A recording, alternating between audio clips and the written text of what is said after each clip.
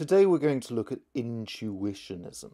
Intuitionism is a meta-ethical and normative theory which basically says that you can see through your intuitional sense right and wrong.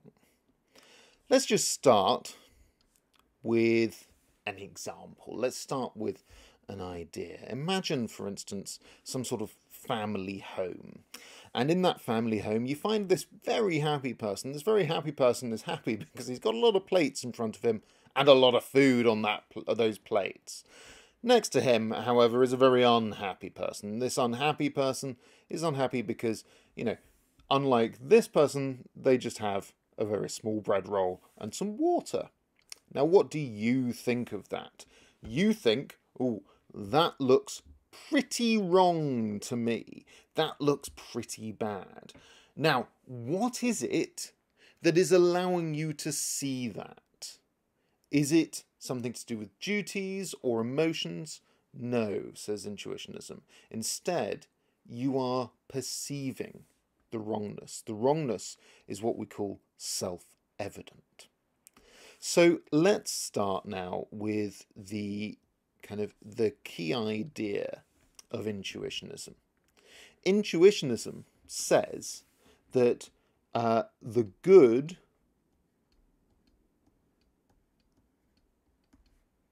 is self-evident.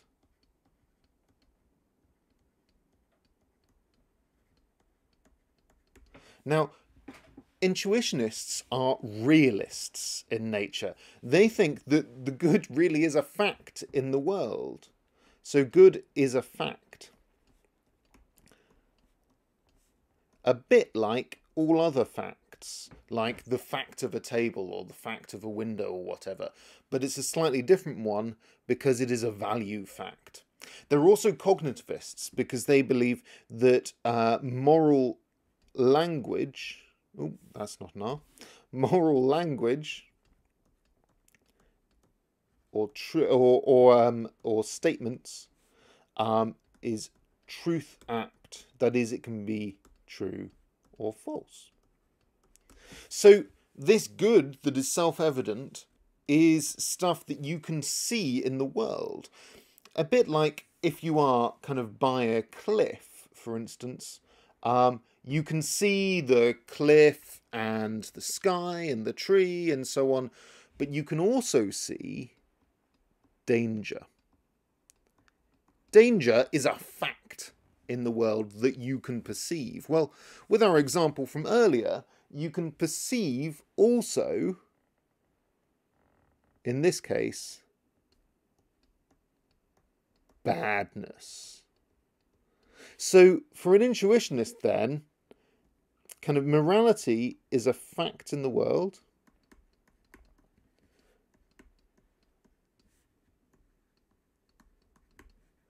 And we perceive it.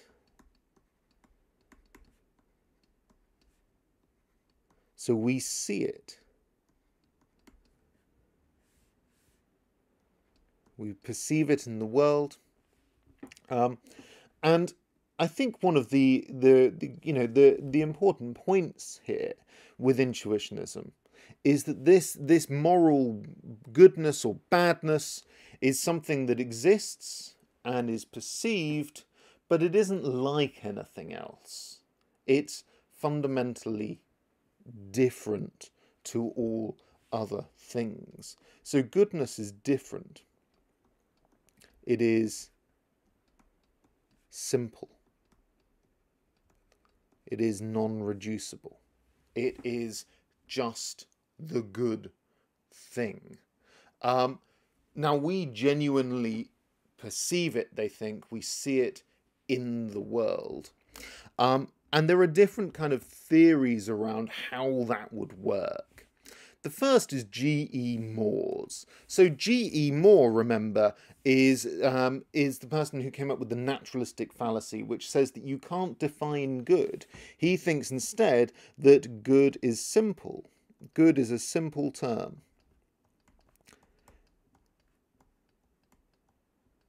It is non-definable. So we can't kind of equate it with something else. We can't say, for instance, good is happiness, right? Because then we're saying that good and happiness are the same thing, but we can think of examples where happiness isn't always good. That would be committing the naturalistic fallacy. He says instead that good is just a simple quality in the world. Now, out of this comes his intuitionist theory, although, by the way, Moore didn't really like the term intuitionist, though many commentators like G.J. Warnock or whoever would definitely describe him as an intuitionist. He says that good is this self-evident thing. We perceive it, but because it isn't like the other facts, it's not like the cliff or the table, it's rather like danger or badness, we perceive it through other means.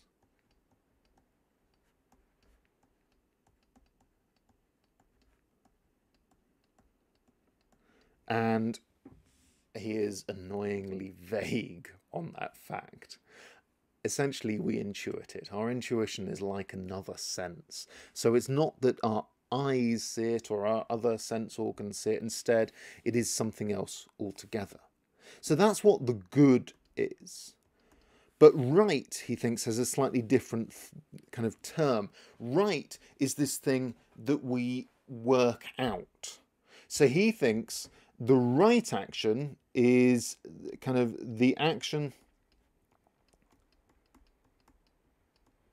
that will have the most good, or that will produce the most good.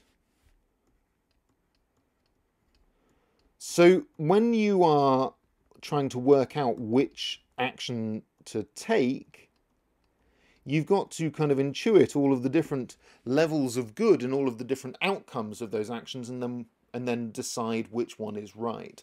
So this thing, we establish this through reason. Now, that makes Moore a consequentialist, which basically says that the rightness of an action is kind of determined by the consequences or the outcome of the action. So it's not the action itself that matters, but rather the outcome, the result. And for him, the outcome is all about the amount of good that you can produce. So that's G.E. Moore. Another famous intuitionist was W.D. Ross. Now, W.D. Ross has a slightly different understanding of intuition. He thinks that intuition is discovering the morally relevant thing. So essentially what you do is you kind of examine a scenario. So you examine a situation. And then you work out what is kind of good or bad in that situation. Again, we experience it. It's kind of through the senses, but a bit like this, that we're perceiving the badness, just like we perceive the danger or the beauty or whatever in various things. It is a fact that we discover in the world. Just to show you what we mean here, we might look at these two scenarios, right? We might look at this and at this, and there are a whole load of facts in this. There's food on the table, lots of food here, not very much food here. There's money in the bank here, and there's also a bank robber down there. Those are facts, but they're not the morally relevant ones. Ross says what you do with what he calls intuitive induction is you kind of work out, you compare situations, what we might call thought experiments, and then you work out what is the rule for that collection of situations. So here it might be that, you know, the common thing, the rule you establish might be something like justice, and justice is one of the rules that that Ross thinks is particularly relevant. This makes Ross a deontologist. A deontologist says that rightness isn't established by consequences, but is instead established by the action itself. And Ross thinks that we can work out through intuitive induction, so a form of reasoning that is probabilistic, what the rules are, and then you act on those rules. So you act on the rules, having already worked out what is good and bad. But you see with both of these, whether they end up with a deontological theory or a consequentialist theory, that the origin of their ethical system are these initial intuitions about goodness and badness, these discoverings in the world of moral facts that are self-evident. And that is what makes them intuitional.